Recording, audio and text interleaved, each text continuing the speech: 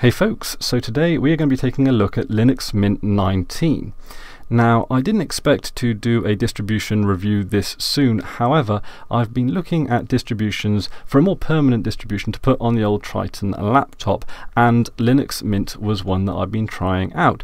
And I was particularly interested in Linux Mint 19 because it is of course based on the latest long-term support release of Ubuntu. Now, I'm a big fan of the latest 18.04 releases of Ubuntu, so this, which is of course built on it, is, well, there are high hopes, and yes, I've had a pretty good time with this distribution. It's probably not going to be the permanent resident on the Triton laptop because it's just a little bit on the resource. It's a little heavy on resources. Not specifically, it's just that the Triton laptop doesn't exactly have the fastest processor, so I might be looking for something a little bit more lightweight. However, when it comes to Linux Mint distributions, typically, well, the Linux Mint distributions are the family of distributions that I usually have to tweak the least in order to get them how I like it. They have a lot of installed applications out of the box that I think that other distributions could take a lead from, and I'm specifically thinking of things like Redshift. More and more distributions are coming with Redshift or a Redshift type programmer color temperature adjustment tool, and it's the idea behind them is that it adds a red hue to your screen in the evenings so that the blue light just doesn't keep you awake all night, and it sort of, you know, it keeps your sleeping rhythms in line and so forth. But I have had a great time with Linux Mint 19, so I thought I might just do a bit of a quick video sort of demonstrating it a little bit. This isn't going to be particularly in-depth because, like I said, I didn't intend to do a full review on it, but I did install it into a virtual machine. I haven't even upgraded it so far, and even though it is in a virtual machine, I have pretty much tried it on bare metal now for at least a week, maybe about two perhaps, and it's settled in nicely, and I'm really quite enjoying it. So even though this isn't a complete install, this is just going to be me demonstrating a few of the things that they've changed. But the good thing about Linux Mint in general is that it doesn't make drastic changes. So if you're familiar with like previous versions of Linux Mint, then you probably have a pretty rough idea about what to expect, even with a major upgrade like with 19. Now, one of the things that they have added in is the welcome screen, and you know, it might not necessarily be as pretty as, for example, the Ubuntu Mate welcome screen, but these things can be quite useful, particularly when it talks about things like, you know, your first step, so you can set up your snapshots. Now, snapshots are a new thing that came in with Linux Mint. Basically, it's a way of backing up your system. There we go, and then you can sort of yeah, basically create a snapshot, restore snapshots. So if anything happens to your computer, you can then just select a previous snapshot and then effectively, you know, restore your system from there. It's a great tool, and I believe there is something similar for it in the Mac world, although I'm not familiar with Macs, so don't hold me to that point. It's called Timeshift here, but I think the Apple version is like Time Machine or something, so it's a little bit of a blatant copy. Now, the thing is with it is that you do get to choose whether or not you use rsync or ButterFS, and for newcomers to Linux, I'm not entirely sure they would be privy to the distinction between ButterFS and rsync, and to be honest, I'm not entirely sure what the benefits of using one over the other. The only thing I know about ButterFS is that it's in its earlier days, in its younger days, it tended not to be considered particularly stable, although as I understand it, it has grown quite a lot since that reputation was formed. But anyway, so this is interesting, and actually as a result of this new Timeshift application, the update manager has changed. Now, the update, I haven't done anything with the update manager now. However, you may notice, even just with the basic Mint update, you know, being the only package that's that they want to update right now, there is no sort of ranked updates in order of riskiness or importance or source or anything like that. Usually they're sort of color coded so that you can choose whether or not you just want to apply the security updates or the software updates or all of that kind of stuff. And there are pros and cons to their various different update policies, but they decided to simplify the system even more and just have a standard update procedure, just like most of the other distributions, because if that fails, you can use the backup tool, the Timeshift, just to roll back to the last snapshot, and you'll be fine. And I have heard people talk about using this kind of strategy with rolling distributions, because even if you're running something like Arch, which is often considered a breakable distribution, because sometimes if you upgrade something and something doesn't click the way that is expected, people have have broken systems like that before. But if you have a snapshot of before the upgrade, then you can just do a bit of a rewind and you're fine. Now, I do have to say, just from personal experience, that Arch-based systems, I don't think they've ever broken on me, but it is that sort of scenario that people are very much aware of and people fear. And maybe it's because of that the Arch is and Arch-based distributions mitigate against it specifically. But that's a discussion for another day. The update manager is simplified, even though it is still the Mint update tool, and as a result of their improved backup application. So that's pretty good there. The driver manager works pretty much the same way as it does in Ubuntu, and yeah, and that's about it. So that's quite a simple welcome screen, but I think it covers most of the bases, if not all of them. So we can close this.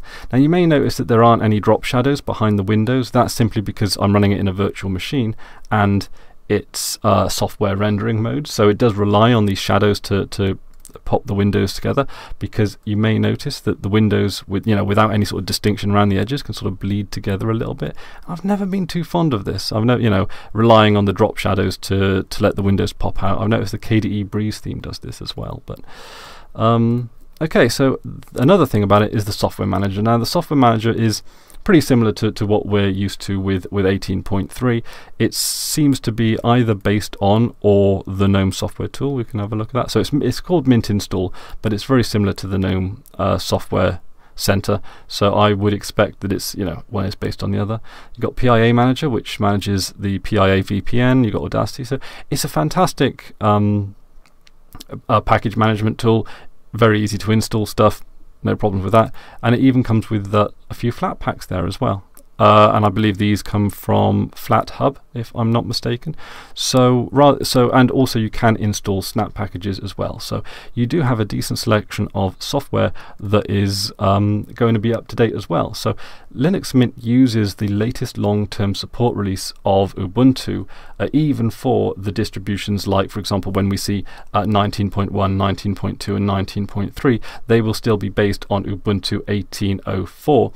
And part of that is like stability, because Linux Mint, they tend to put stability very, very high up the agenda, because Linux Mint is intended for converts from Windows, and one of the things you really don't want to have people from Windows experience is bugs and instability, because that will just put them right off. And even people are willing to sacrifice newer versions of software if they just have something that just works and is stable. And there are a number of people who I administrate Linux distributions for on their personal machines, and my go-to install is Ubuntu Mate.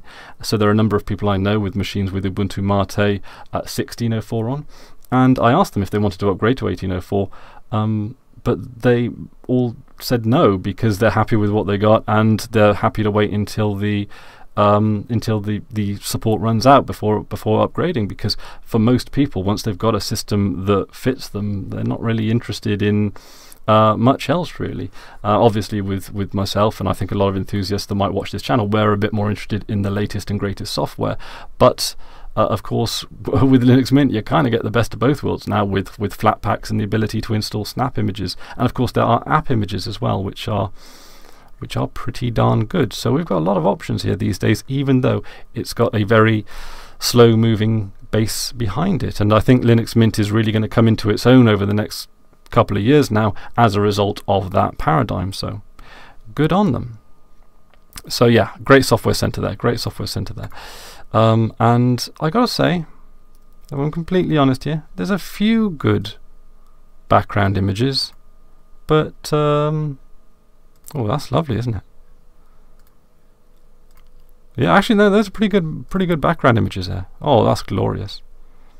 As you can see, they've changed the theme. They've got, I believe this is called Mint Y, and it's a flat theme. Looks really quite nice, although I would prefer maybe some definition around the edges. But then again, the when you've got hardware acceleration on, you do have those shadows that pop the windows. The icon theme is particularly nice as well. I quite like the slightly more modernized flat theme. You've got the monochrome theme there down on the left, so it looks absolutely beautiful. And Cinnamon is a good looking desktop, and I haven't had any issues with it in terms of stability, so that's pretty good there. Nice little menu. The menu is very easy to navigate. The search is easy. You can use the Windows key to activate it. You got your favorites down the left hand side. Very simple, very customizable. However, for a distribution that seems to place itself as a good hopping point for people coming from Windows, I always wonder why they put the terminal in the quick launch bar down here at the bottom, because that I think would possibly put off people coming from Windows. It's a very small thing, and it's unlikely to be a deal breaker for anyone, but I've always wondered why the terminal is perhaps there, and why it's not possibly just, you just have that one there as well. But anyway, that's just me, and it's been there for quite some time, so it's obviously a consciously made decision. So yeah, and you got the terminal there, which is your pretty standard terminal application there. So it's GNOME terminal, quite a fair number of GNOME apps about. Yeah, so all these tools down here in the taskbar work, and the thing about the Cinnamon desktop is that I've noticed, and I think it might be quite interesting to demonstrate this using the system settings here. Everything here, it's all quite easy, all quite straightforward, and it's not a particularly customizable desktop. You can do more than you used to be able to do with it, but the idea behind Cinnamon is simplicity and stability and just general straightforwardness, I think, and a degree of sort of pragmatism and consistency. So there, it's not as customizable. If you wanted a more customizable desktop, you could go with Linux Mint Mate or XFCE, where there are a lot more options that it gives you. But here it gives you some customizability. It gives you desktop apps as well, and there are extensions and hot corners. So it's certainly not lacking in features, but it does seem to be a more standardized desktop for a more for people that just want a good out-of-the-box experience and aren't really so interested in tweaking the little things. Although then again, there are places that people can do that. And okay, so there's some there's a privacy setting there, and there's prefer. So yeah, it's a very straightforward, very easy to use system settings there. And there are quite a few. It's definitely worth reading out the new features. So you've got Time Shift, the new update manager, the welcome screen, the software manager. That's all good. There are performance improvements, and I have actually noticed that.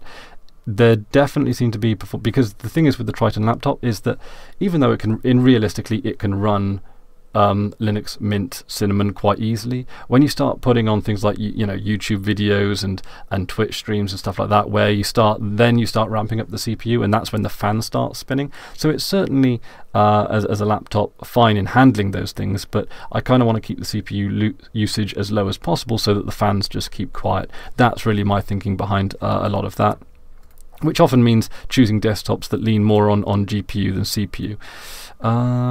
I believe KDE is the new KDE Plasma desktop is particularly good with that. When I had Kubuntu on the Triton, it ran like an absolute dream. But then again, so did Linux Mint Cinnamon. It's just when you start getting, and the YouTube website is just so bloated now, and I don't even understand why it needs to use the type of resources that it does. It doesn't seem to have any more features. It just seems to, move the interface around a little bit, and for some reason it just requires a whole bunch of extra resources as a result of that. I don't know why. Is it lazy programming, or is there something under the hood that we ought to know about? I don't know. So you've got Nemo, which is the file manager. Good file manager. I can't say I'm particularly fussy. I just use what comes with the desktop, but that's good there. Oh, the multimedia codecs now include Microsoft fonts. That's kind of interesting. One of the things that I actually do on the Manjaro machine that I've got, that I'm actually using the virtual machine on now, is that because I don't like installing the Microsoft fonts, I actually prefer to have try and keep as many of my fonts on my computer as free as possible. However, when you start using Wine and you start using Windows software, then you start requiring perhaps the occasional Microsoft font, and that's where programs like Play on Linux and Lutris are quite good, because it allows you to have containers for your Wine installations, and then you can install Microsoft fonts without them leaking into your Office suite and stuff like that. And Pigeon was removed as a default from the default software selection. I gotta say, it's, you know, that's getting pretty old now, isn't it? And I don't think I don't know anyone that uses Pigeon anymore. So yeah, so quite some new artworks. That's quite nice, and it will receive updates until 2023. So that is a nice long time. That's 5 years of support. So there we go. Excellent stuff. So I don't think I've got too much more to say about it, really. Other than, yeah, I've had it on the Triton laptop now for a couple of weeks. It looks nice, it runs well. I haven't had any issues with stability, although you don't tend to with Linux Mint. And actually, truth be told, the past couple of years, I have, you know, the stability in Linux distributions is through the roof. It's absolutely fantastic. So I've got to say, choosing between distributions to actually put on the Triton laptop, I mean, Linux Mint Cinnamon would be a fine distribution to run on it as well. So I don't think I've got too much more to say than that. I know I've sort of been talking about this as a distribution ideal for people coming across from Windows, but truth be told, I haven't used a Windows machine in years now. So I'm sort of, this is sort of like second-hand, a second-hand perspective I've got there. But you know, just speaking for myself, out of all of the distributions that I try on a regular basis, this is the one that I have to, you know, sort of set up the least to get it how I like it. And that sort of goes for all of the Linux Mints, the Mate and the XFCE version as well.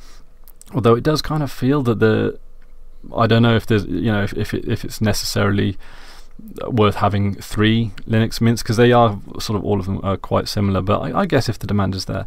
I've got to say, as a result of checking this out, I'm really kind of curious to see what Linux Mint Debian edition is going to start looking like now. And with, you know, Flatpaks and snaps coming along, I see little reason why Linux Mint shouldn't shift its, you know, its flagship status over to Linux Mint Debian Edition. I think there's a lot of potential there, and from what I am told, Linux Mint Debian Edition runs significantly faster than Linux Mint based on Ubuntu Edition. So anyway, that's just a few thoughts, but really I don't have too much to say on Linux Mint because it is just such a consistent distribution.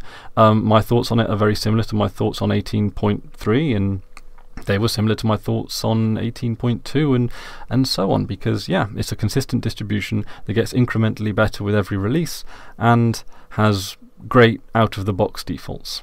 So another great one from the Linux Mint team. Thank you so much for another fantastic distribution, if any of the Linux Mint team happen to be watching. But that's about it for me today, I think. So yeah. A great distribution. Thanks all for watching. Let me know if you guys have any thoughts down in the comments section below, and until next time, I've been Chris Ware and you've been awesome. Take care now.